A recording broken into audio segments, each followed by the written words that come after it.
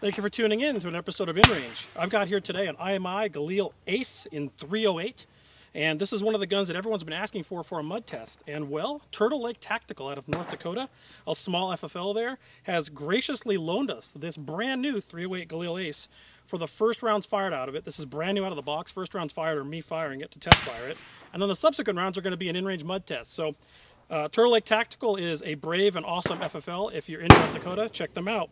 So first of all, let's make sure the gun works. These are literally the first rounds fired out of this gun. Oops, take it off safe. And here we go! Alright, as expected, brand new gun, out of the box. Shouldn't be a problem. And of course, it does have this really cool safety, or actually a mud gateway here. This is a debris, like spring-loaded. I believe this is a switch design that they've incorporated into the Galil ACE, which should hopefully mitigate the problem that we've seen with AKs. Now, there still is this path for ingress, but we'll find out. All right, Turtle Lake Tactical, there we go. Brand new gun, first 5 rounds fired, already getting coated in InRange mud. All right, that side's pretty much covered. And here we go.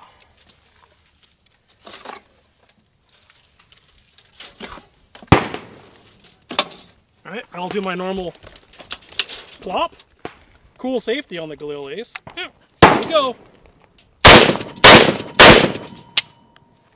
3 rounds. Failure to go into battery. Let's open it up. Failure to go into battery. All right, there we go. Same thing. Failure to go into battery. All right, let's take the mag out. I'm gonna go ahead and mortar it. I'm gonna go ahead and go to a clean mag.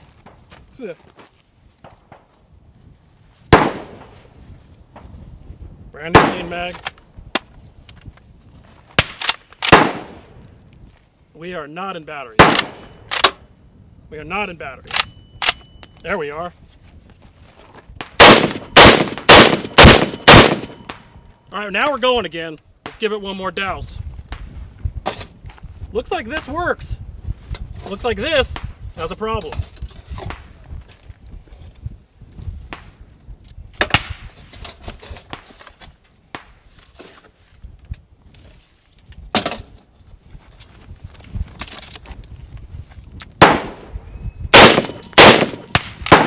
Two rounds, same problem. Ingress into the ejection port. Ooh. I'm scooping it out with my fingers. Nope. Nope. Jammed. Nope. And now we got, now we got a double feed. So I'm gonna go ahead and try and open this. I think with the bolt,